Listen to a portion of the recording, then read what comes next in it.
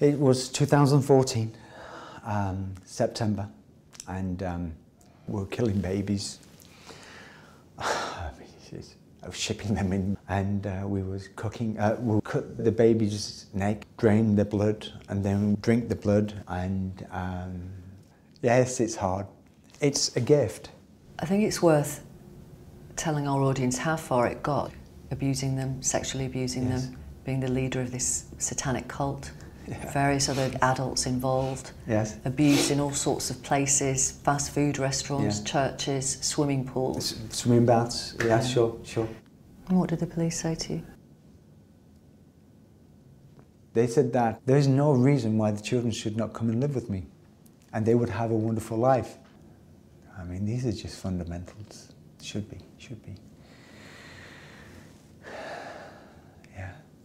Those clips online of your children making those allegations about you? Well, it's true. I'm the leader of a satanic sex cult paedophile ring. I mean, what a great job. As a result, what sort of abuse did you receive? Death threats.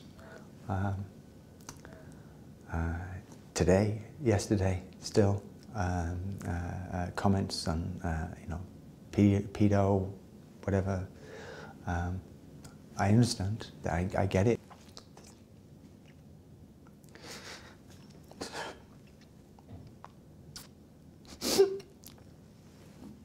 Hey, it's okay.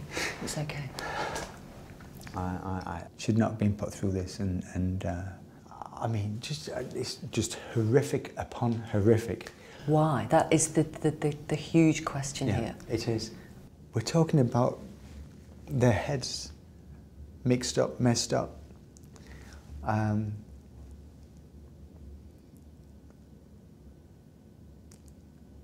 Just sick. Months and months and months and months of just abuse. My thought was, okay, excuse me, my next thought was, okay, let's Ricky, you've got to go and start to take things forward, getting to see your children more, and basically to eventually be the carer of my children. You're clearly fighting to get them home. I really, maybe I'm naive. I truly think that it's going to be okay. Do you? I do. Yeah. I do. Ricky, thank you very much for talking to us. And thank you, Victoria. Thank you.